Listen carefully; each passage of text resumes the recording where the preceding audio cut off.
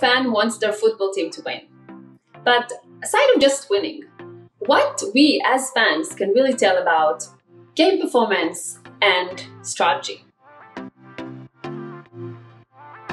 In this demo, we will see how AI and machine learning can help in predicting the likelihood of a goal.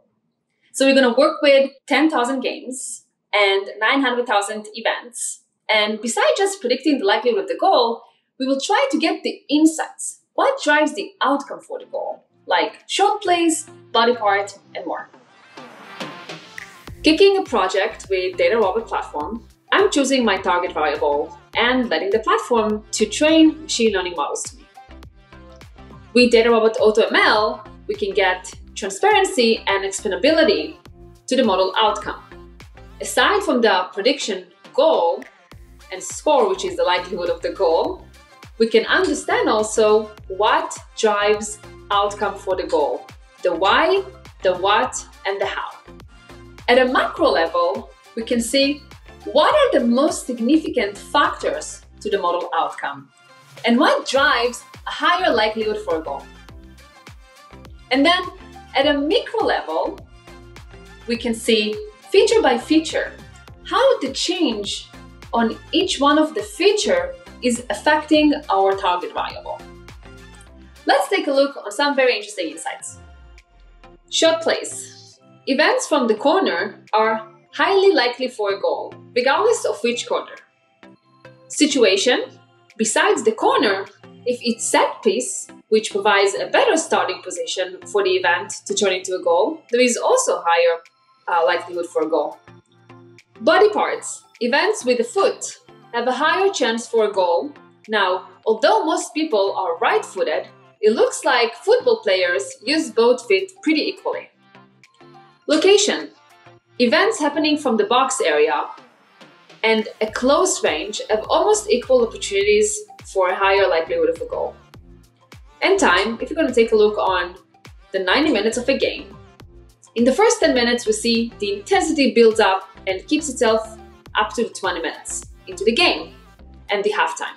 After the halftime, we see another increase, potentially from changes in the team, which provides the team a boost up to the 75 minutes.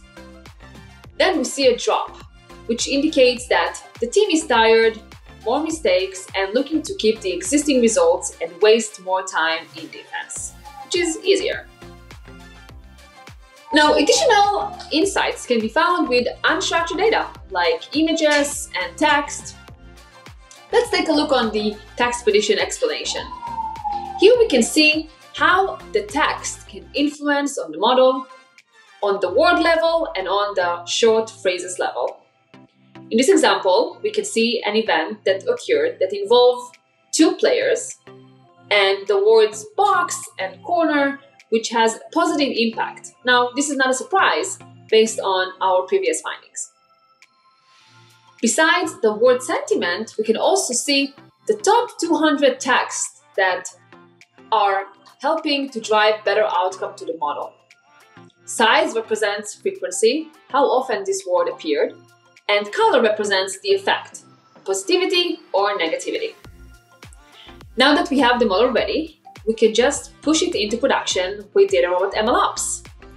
And to create a predictor app using DataRobot AI apps. So we can play like gamification.